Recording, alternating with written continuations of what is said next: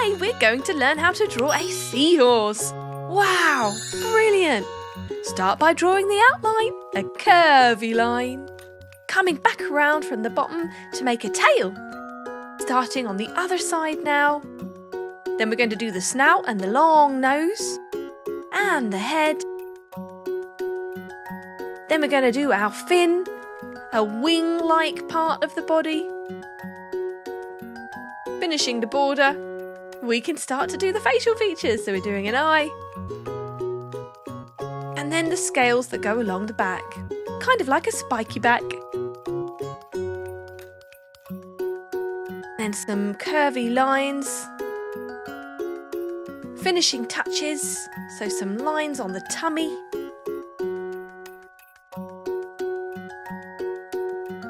Then we can do some sea plants around, since seahorses normally live in sea algae and coral reefs. We're going to just blacken up the border, so that way when we colour it in, the colours will really stand out. And our sea plants too. We're going to colour the main body of the seahorse in yellow. You can use a colour that you really like if you want.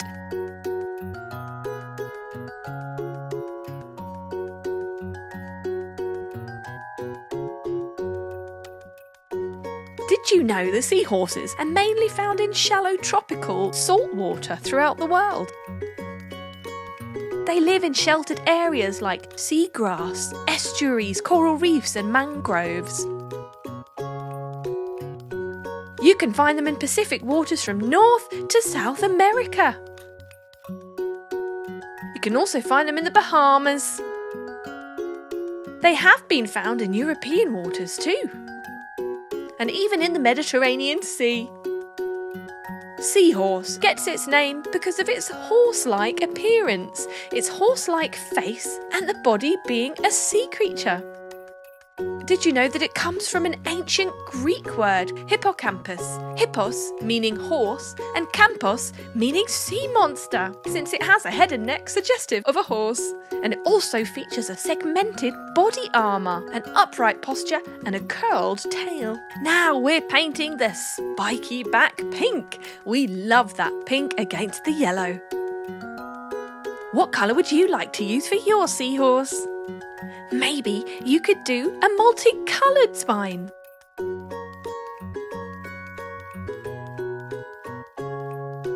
You could start a new colour at each spiky point.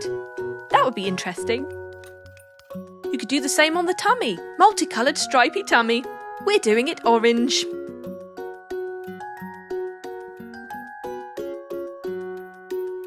I think that seahorse is wondering what's going on.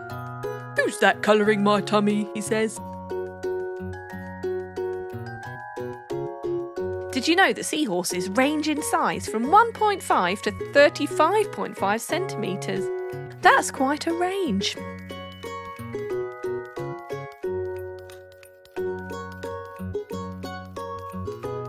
I have to say they are very beautiful creatures.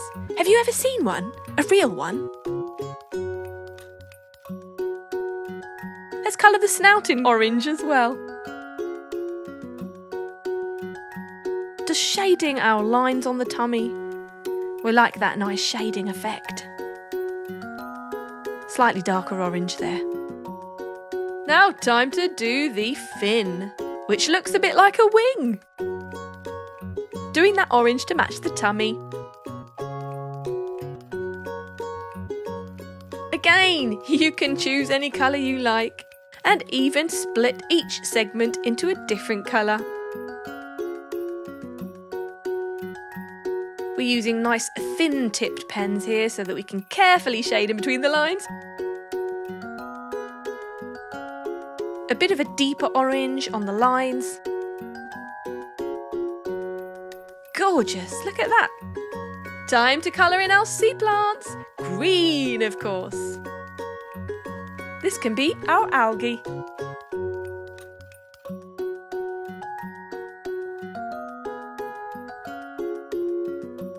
Doesn't that green colour really make the gorgeous seahorse stand out? It looks lovely next to the orange and yellow and pink.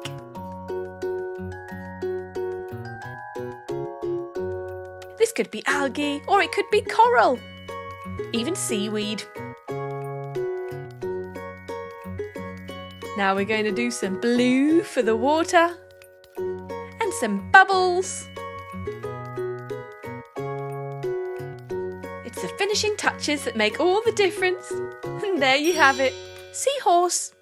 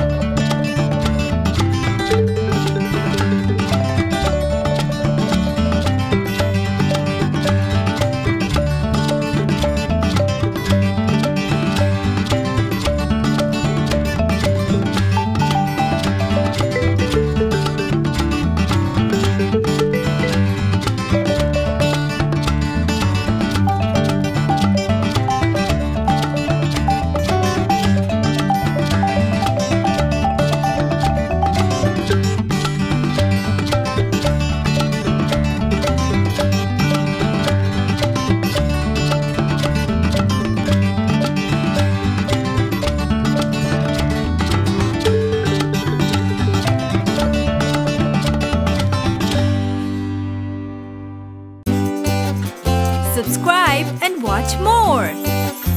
Chiki Art!